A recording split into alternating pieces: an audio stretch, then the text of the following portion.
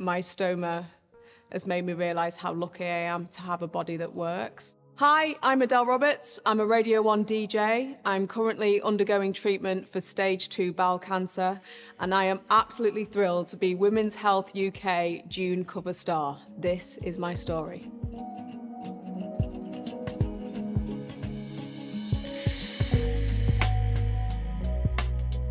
So I was diagnosed with stage 2 bowel cancer in October last year. I feel like my life has just been almost like I've been in the upside down on Stranger Things. It's been a weird journey, but it's been one that's been really rewarding more than I realised. When I first went to see my GP, when I had troubles with my digestion and also when I was going to the toilet, I'd have mucus and blood started to appear. We didn't think it was cancer.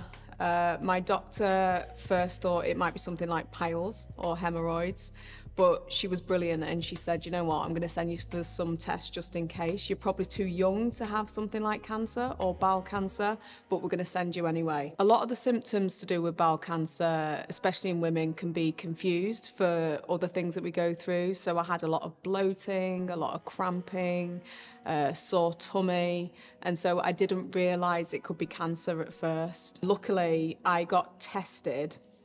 Ended up going into hospital for a couple of scans, and then they brought me in one day and I didn't realise that they were going to say to me, you've got cancer. And luckily I had my partner there with me in the room, and I just tried to comprehend this word cancer. I just thought, surely not. Surely I'm too young, because I've been told I was too young. I had to wait a week to see whether the cancer was treatable, if it had spread, if it was anywhere else in my body, and it was probably the most terrifying week of my life. I think the toughest day, sorry, I don't want to cry, the toughest moment for me in terms of cancer was telling my mum that I was ill. I think that was the thing that I didn't want to do the most. My mum's not very well herself at the moment, and just having to tell her that her child was not very well as well broke my heart. She was strong as she always is, and was like, you're gonna get through this. And I knew at that point that I wouldn't let her down and that I'd try my best to get through it.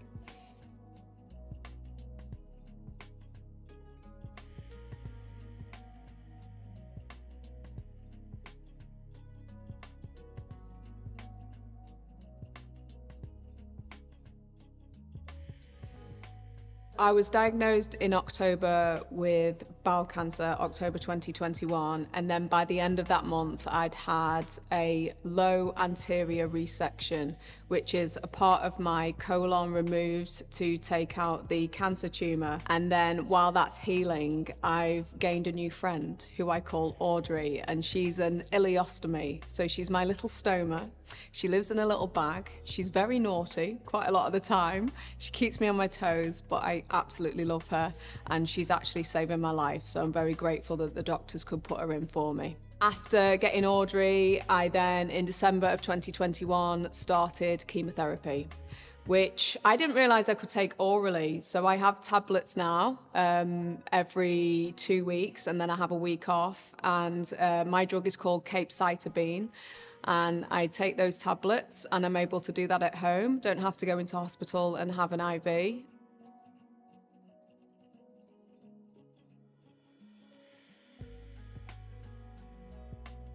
The way I'm getting through my journey at the moment is, without a doubt, my partner. She's everything. She's my strength. She's there for me every single morning, every single night. When my stoma decides to go crazy, she's there for me as well. I found a lot of people online. One great thing about cancer, if there is a great thing, is that it's helped me find people that are going through it like me. Cancer's brought so many good people into my life, whether that's people in the NHS or people on social media. I feel like my faith in humanity has been restored 100-fold. One thing that's been an absolute lifeline is being able to keep my routine and to be able to go into Radio 1 and DJ. Music is my first love, and There's so many songs that I hear on the radio now and those words just hit differently. I managed to keep running at the moment, which I'm really grateful for. And one of the songs that's on my playlist is Not Giving In by Rudimental. And I absolutely live and breathe every single word of that song.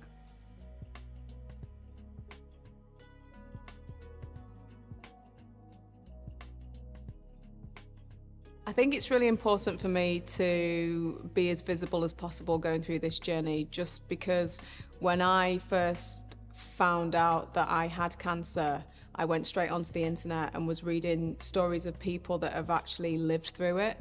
And I didn't realize you could do so much whilst being treated for cancer. I didn't know I'd be able to still go into Radio 1 on chemotherapy. I didn't know I'd be able to work out. And I just think it's really important to have as many different stories as possible out there, because I could be in a situation where I was bedbound, but there's people out there that are actually living through that. And then there are people like me who are able to go to work and maintain pretty much a normal life, if normal is a word. And yeah, I just think the more of us that talk about it, the less it will be a social taboo.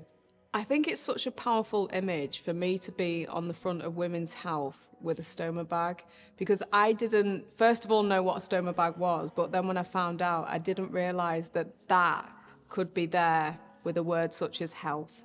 And I think that is so important and so powerful, because just because I've got a stoma doesn't mean to say I'm not healthy. Again, there's a lot of taboo in terms of stomas. People don't feel like they can share that they've got them because it's kind of to do with going to the toilet. But I think the more that we talk about it, the more it'll be accepted, and the more people will realise that that's now my normal, that's normal to me at the moment. Health can mean so many different things, and it doesn't have to be this perfect utopia and this perfect body. I've never been so in love with my body. My stoma has made me realise how lucky I am to have a body that works. I am strong and I am healthy.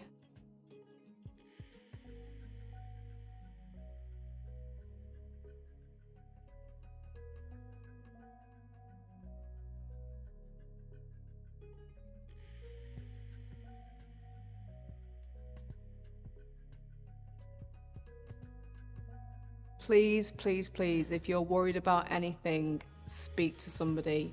Early detection saves lives. And the earlier you go and get seen, the sooner you can get help, and the more options you have as well to help save your life. So please, don't be shy. Go and see your GP. They're amazing. They're very kind. They do this every day, and they're not going to judge you. They're going to help you. To anyone who's going through cancer or a really scary health challenge, I just want you to know you're not alone. And there are so many people out there that you can find that can help you get through it. Thank you so much for watching, really appreciate it. And for more support and information if you need it, please check out Bowel Cancer UK.